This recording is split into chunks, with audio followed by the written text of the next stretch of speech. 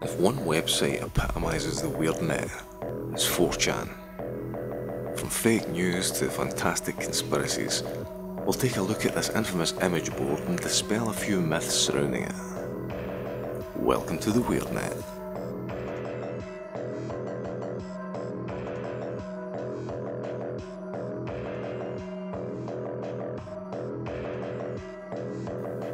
Given the controversial nature of 4chan and the way it's viewed by most normies, I wanted to start this video by taking a few minutes to present a few facts and ask people to hold back on the knee-jerk reactions. Yes, there's bad people on 4chan, but there's worse and quite probably more of them on Twitter, as recent scandals suggest. So maintaining some perspective and rationality is essential when handling such a potentially incendiary subject as this. In an age of pseudo-journalism and hateful suppression of ideas and speech, some websites have had their reputations ruined for their politics or for not taking the right side, but not 4chan. No, 4chan took its own reputation, shat on it, doused it in petrol and then set it on fire shortly after coming online. I mean, come on to fuck, even Wikipedia, that bastion of all truth, says that it rose as an alternative to the anime, death, tentacle, rape, whorehouse subforum on something awful. Expecting anything approaching political correctness makes as much sense as expecting the Daily Stormer to run a story praising Ben Shapiro, or expecting BuzzFeed to acknowledge the basics of reality. The vast majority of users are shitposters and trolls, looking to get a reaction by using political correctness against itself, or deliberately using the most shocking imagery that they can find. They create hoaxes where they lead people to believe stuff like milk is a white nationalist symbol, and like complete fucking idiots, people fall for it. It's what they've been doing for years. Whether it was raiding Habbo Hotel or organising protests against Scientology, 4chan has always been at the centre of the chaos, and has been responsible for popularising many modern day memes as well as political ideologies, as we'll see shortly. Now, it would be naive to believe that there isn't and hasn't been some horrifying shit on 4chan. I have been on and off it since it started, and I've participated in all manner of raids, so I'm intimately familiar with it, and I've seen how they deal with illegal content. In every case I've seen, the post is removed by one of the 20 plus admins within minutes. More often than not, it's posted by some fucking edgy boy who thinks it's funny until anons locate them and report them to the police. Creeps are routinely hounded out, and stuff like bomb threats or mass shooters are passed to the police, typically with considerable additional evidence sourced by users. So, contrary to popular belief, the anons of 4chan have done a lot of good stuff, as well as all the questionable and downright bad stuff they've done elsewhere. But for all their faults, most people who frequent 4chan are actually fairly decent human beings and aren't basement-dwelling neckbeards. Sure, there's arseholes, but there's arseholes everywhere, and while you might not agree with the politics of some of the users, they're free to say their piece, and you're free to criticise them for it. But enough of the preamble, I'm not turning this into a commentary channel or anything. I just wanted to basically make a case that 4chan isn't quite the cesspool you're led to believe it is. Oh, it's got a lot of shite on it, obviously, but before you criticise gore and questionable political views, go search Tumblr, a site synonymous with social justice and intersectionality, for such wonderful family-friendly tags as rape bait or bug chaser. Also, consider the fact that 4chan bans entire IP ranges for posting illegal content, while Twitter seems to believe 12-hour account bans are sufficient punishment. Anyway,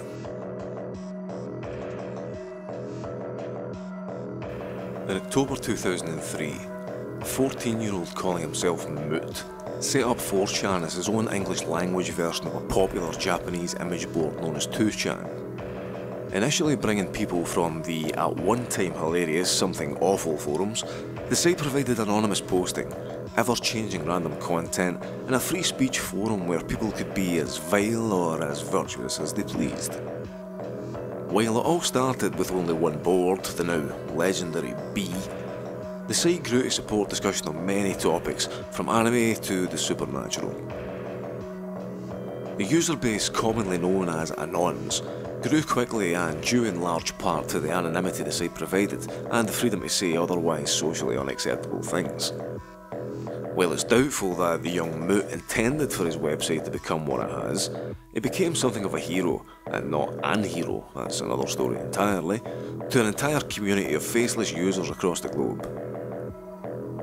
Eventually his real identity was revealed as Christopher Poole, a vaguely normal high school student from New York with a fascination for Japanese culture and programming. Over the course of 12 years, Moot was the main administrator for the whole site and, along with a rotating cast of programmers and janitors, maintained all aspects of the running, funding and marketing of 4chan. He became a meme, got the living shit rolled out of him on a near daily basis, and took it all in good humour. Due to the intervention and hacking of the voting system by a group of Anons, he ended up being voted Time magazine's Person of the Year in 2008, much to the irritation of many and thus to the satisfaction of the trolls. Now an employee of Google, Moot, like many 4chan users, grew up, and he went on to make a life for himself and his family. He still gets trolled and mocked on the boards, partly due to having sold the site in 2015 to Hiroyuki Nishimura, and partly just for being Moot.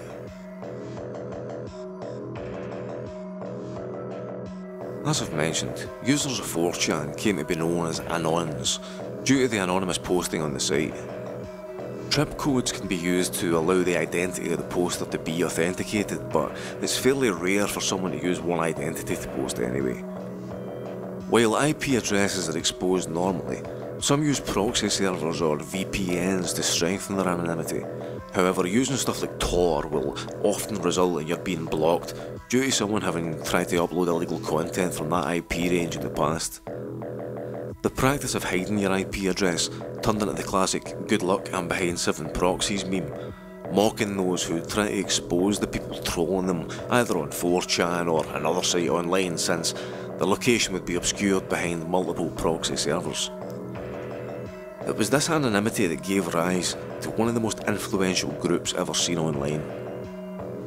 Anonymous grew from the world of 4chan and went on to accomplish a lot of good things, such as exposing the nefarious practices of Scientology through the Chanology project, to the shutting down of a child porn ring via Operation Darknet entirely without centralised leadership.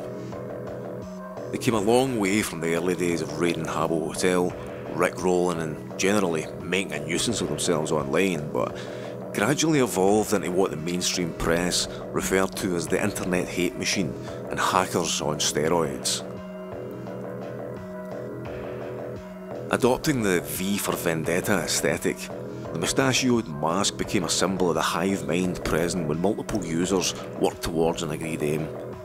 However, it was this lack of centrality or authority that would lead the name to be used by less than ethical groups with their own agendas, thus soiling what could have been a powerful force for good. We've also seen a number of instances where groups identifying themselves as anonymous have provided entirely false information in connection with crimes, leading to innocent people being harassed and having their livelihood affected through being doxed incorrectly. At other times, people spoke up claiming to represent Anonymous themselves, only to be shot down for their arrogance, and also often making themselves targets for investigation by law enforcement or secretive agencies looking for some insider information. Over time, the group appears to have fractured into warring factions and lost its teeth somewhat. Every so often there will be a YouTube video of somebody claiming to represent the group, dressed in the Guy Fawkes mask with a distorted voice, trying to garner support for some perceived slight against someone they're white knighting for, but they typically end up with a bunch of 12-year-old script kiddies trying to DDoS a fucking WordPress site. At one point, Time magazine hailed Anonymous as one of the 100 most influential people in the world, but now it's really just the users of 4chan itself, rather than some self-identified group called Anonymous, who are engaged in bringing people to justice, exposing corruption and also, paradoxically, creating trouble through deliberately offensive black humour and satire. While 4chan's got many boards covering many areas, the bulk of the notable and most controversial content comes from one of two subforums, the once notorious B or Random board, and the now notorious Poll or Politically Incorrect board. So let's take a closer look at these two digital dens of iniquity. As the first active board on 4chan, B was truly where it all began. Even as the site expanded, B remained popular and became the place to go for trolls, memes, weird cartoon porn, and most importantly, the lulz. For those who don't know, lulz, also known as lols or whatever other variant, is basically the modern version of schadenfreude, taking pleasure in another's misfortune. In this case, usually through having been trolled, embarrassed or exposed online. For the troll, to have done it for the lulz is always an appropriate justification, no matter how big the offence. Actual real-life legal proceedings don't really seem to take the same view, sadly, so generation of lulz isn't an acceptable legal defence as yet. But 4chan didn't only give us the lulz. They evolved an entire language of abbreviations, memes, and turned the automatic numbering system of the site into some form of weird divination through gets, dubs, trips, and so forth. Such was the idiosyncrasy of the terminology used on 4chan that in 2010, Moot had to give evidence in court as a government witness to explain what terms such as OP and lurker meant during a case. People seem to underestimate just how influential B has been in shaping both internet culture and the way in which we communicate online, whether it's through shitposting or the current political meme wars. It can all be traced back to 4chan and the Anons.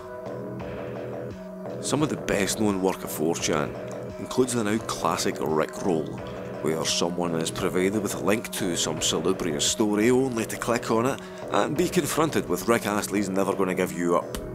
And Catterday, where everyone posts a picture of a cat on a Saturday, which in itself actually originated on something awful and eventually morphed into ever more bizarre memes and imagery with lolcat series. They even created internet celebrities such as Tay Zonday and his infuriatingly catchy Chocolate Rain. They turned TV stars into online cult figures such as Chris, why don't you take a seat over there, Hansen, and generally infected reality with their strain of weird humour. I was going to go deeper into some of the memes popularised on 4chan, but there's just too many to give them enough attention in this video.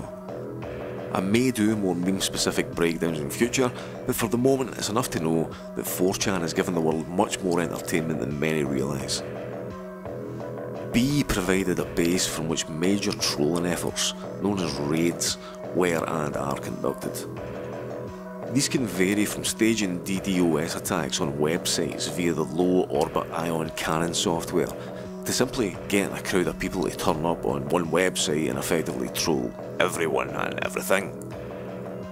A personal favourite of mine was the 2006 Pools Closed raids, where thousands got together on Habbo Hotel, dressed identically, and proceeded to block the swimming pools, claiming they were closed due to AIDS. Most of the 4chan antics have been humorous and intended to be nothing more than a prank. But there have been instances of more malicious activity, occasionally leading to legal action being taken, or sometimes even worse. Now, as the most notorious place on 4chan, B has had its fair share of controversy and has attracted several fucked up individuals over the years. Whether it's posting indecent material or confessing to crimes online, B has seen it all, and the majority of the users, me included, have been disgusted more than once by some of the shit that's on there. And while there's a lot of weird and fucked up stuff posted, 99% of it is by edgelords trying to shock people. It's always been that way. It's basically like a crowd of teenage boys trying to outgross each other, and every so often one crosses the line and gets kicked out of the group. Sure, it's immature, but the site gets a bad reputation largely because the users purposely give it one as a way to keep out so-called normies from their territory. I mean, look at the recent Pepe the Frog story. If you trace it back to where it started, Pepe the feels-good man frog, created by Matt Fury or Matt Furry or whatever his name is, had been in use on the chance for years and years, rarely in a political sense and even more rarely in any real negative sense, if ever. But when celebrities like Katy Perry started tweeting pictures of what had become a 4chan mascot of sorts, it exposed it to a mainstream audience who, just like they had done with lolcats and every other meme that's had the arse kicked out of it, would basically fucking ruin it for everybody. So rather than letting Pepe fall to the normies, 4chan decided that the ultimate way to deter them from using their mascot would be to tell everyone that Pepe the Frog is actually a symbol for racists. And it fucking well worked. Right now, posting even the rarest of Pepes will generally create a backlash against you, or at the very least lose you a few followers on Twitter, but that frog is completely innocent in this whole thing. So while we're on the subject of Pepe, let's take a look at Paul, the more intellectual, political and attention deficit cousin of the beatards.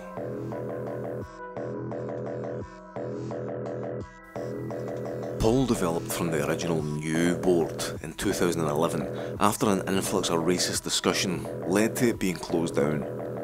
This should be taken into account when considering its current reputation as a racist hotspot where all the bad guys congregate. Paul is there to replace a board which was shut down for being racist. For all its faults, we can maybe agree that while there are undoubtedly racist statements made by some within its hundreds of thousands of daily users, they're clearly moderated and far less extreme than modern media and the site's detractors would have you believe. This doesn't excuse it, don't get me wrong, but I'd like to maintain some perspective and present the facts for you to investigate for yourself should you wish. Anyway, for the first few years of its existence, the Politically Incorrect board was basically just a political discussion forum with a varied user base. It wasn't until the run-up to the 2016 election of President Donald Trump that they came under the spotlight as the Pollax, as they're affectionately known, linked arms against what they saw as a threat to America in the form of Hillary Clinton. Through pushing fake stories online to exposing actual real-life corruption in the political system, the Anons went into attack mode, using mimetic weaponry against the double talk and wrong-think punishments of the mainstream, predominantly anti-Trump media. As the election unfolded in a way that few predicted, the residents of Paul claimed that their meme magic had contributed to the result and even influenced the president himself. In fairness and in support of their claim, Trump and his son both tweeted Paul-originated memes almost as a tip of the hat to the users of 4chan and their efforts. Now, it would be beyond naive to ignore the fact that yes, some people with seriously questionable views on the world use and contribute to Paul, or to ignore the clear right-wing and or centrist bias present on the site. At the same time, just because these people believe what I and many others may consider to be objectionable things, doesn't make them all monsters.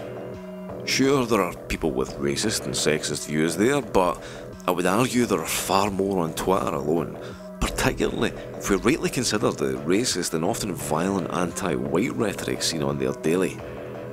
In other words, Paul, just like the rest of 4chan and the rest of the internet, simply reflects one aspect of humanity and our infinite potential to be either good people or utter fucking dicks to each other. But it's through controversy, debate and freedom of speech that we can identify those who are being fucking dicks and those who are actually willing to discuss topics that, especially in today's current climate, really need to be discussed. Places like Paul, GAB.AI and Wrongthink offer freedom of speech to people of all belief systems, whatever their orientation, and without censorship. They don't allow illegal content, and since I think that this is a point worth reiterating if we're to take a serious, honest look at these sites, all of them act far more quickly and with far more severity than most social media websites in the event of such material arising. So yes, Paul has a largely right-wing, alt-right, or whatever the fuck they're calling themselves these days, user base. Yes, there's fierce and open speech, often offensive to those soaked in politically correct ideologies, and sometimes downright disgusting even to the most open-minded of people.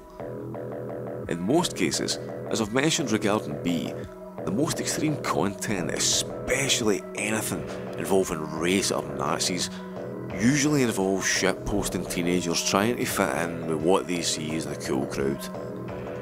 4chan is almost certainly the first port of call for any wannabe troll when they get online. So given the current political climate and the ease with which a reaction can be had simply by wearing a fucking red hat, it makes sense that all the edgy boys and wannabe Milos would congregate on Paul and let loose. One of the most intriguing creations from 4chan, amplified via Paul, is the cult of Kek and this whole Kekistan thing, which I'll be doing an entirely separate video on. I mean, after all, what's more Weirdnet than an online movement based on an Egyptian fucking frog god? So I'm only going to give it a brief mention here as it's a complex topic that really deserves more attention. In short, after years of using Pepe the Frog to express themselves and having popularised the weird, mangled Korean via gaming via lol speak word Kek, the channers found that the Egyptians once had a god, who was a frog, and who was called Kek. More synchronicities occurred as a song appeared called Shadowly by an Italian band called Pepe, who on the vinyl of the single had a big green fucking frog. And this became adopted as an anthem of sorts by the followers of Kek, who call themselves Kekistanis and engage in all manner of shitposting across numerous social platforms. As I've said, I'll go into this whole carry on in its own video, but for the moment, praise Kek.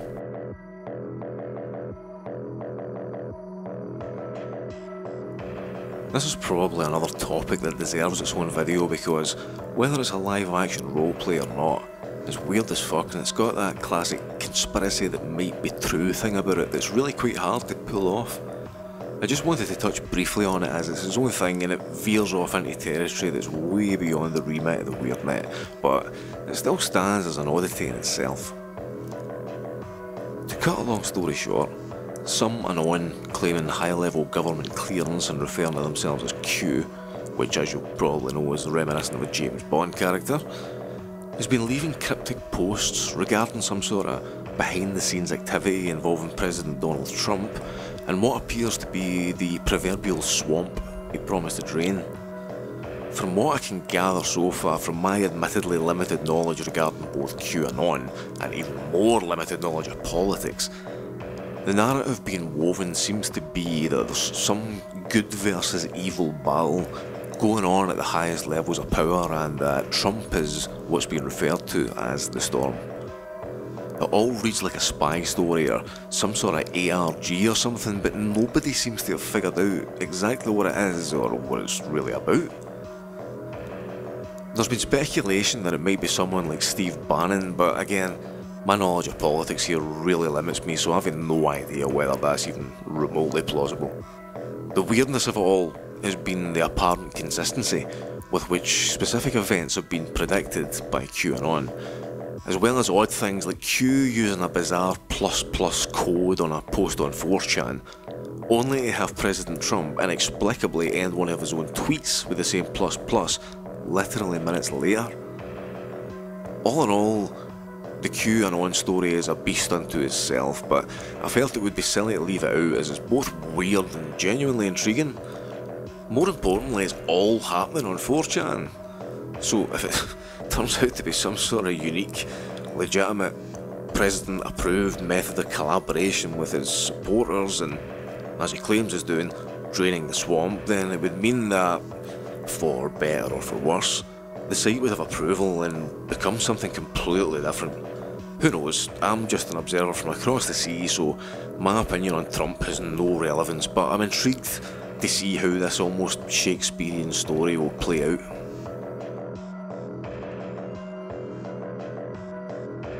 those of you who actually give a shit about my political leanings, or who, after this video, think I'm either alt-right or an alt-right sympathiser, I can only assure you that this is not the case.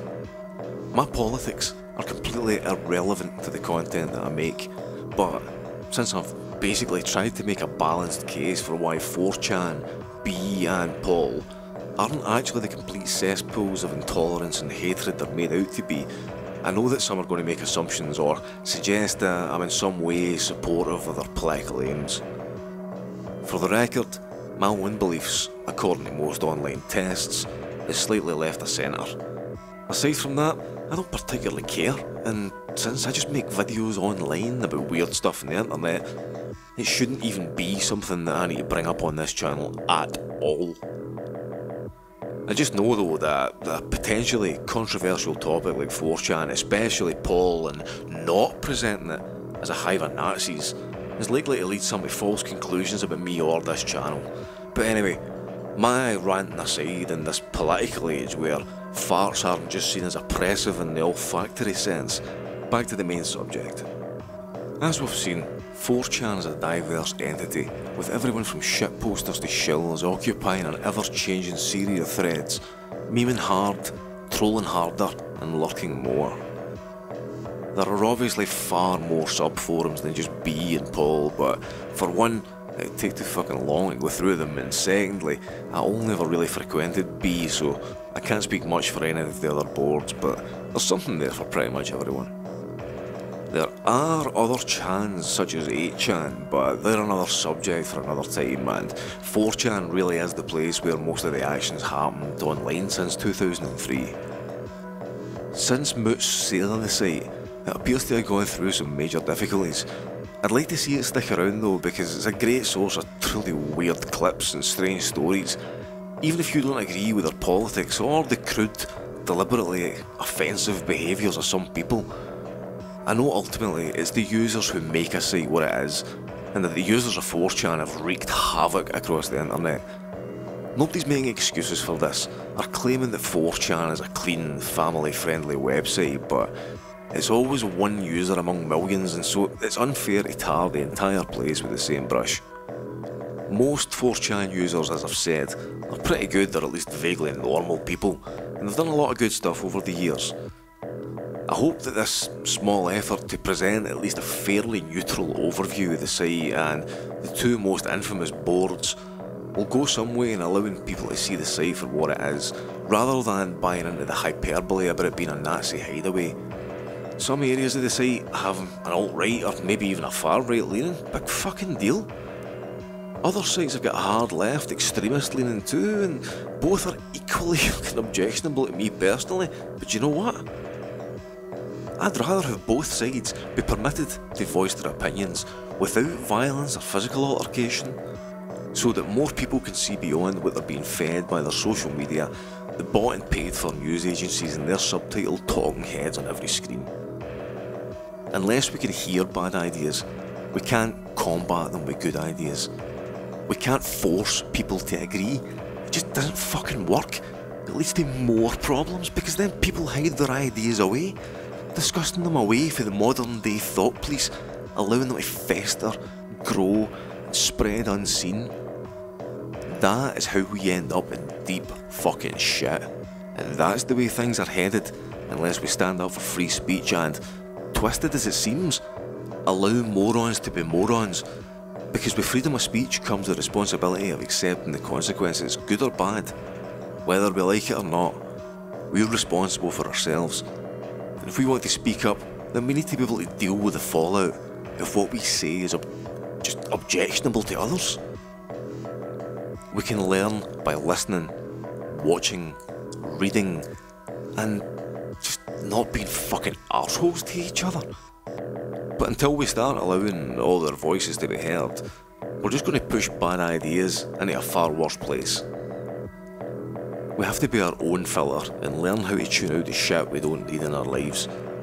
Human existence is too fucking short to hate people and carry that weight. But if people can vent and then learn to see why their opinion's unhelpful to them, then surely that's better for everyone. Thanks for watching. My apologies if this one got too political or anything. Free speech is something that I'm passionate about, and I believe 4chan is somewhere that exemplifies free speech in its best and worst forms. I really appreciate you sticking around until the end. I know this has been a lot longer than my usual videos, but I'm sure you'll understand why I felt the need to really go into this in as much detail. Have a very Merry Christmas, or whatever, or however you're celebrating at this time of year. Keep it weird, and be excellent to each other.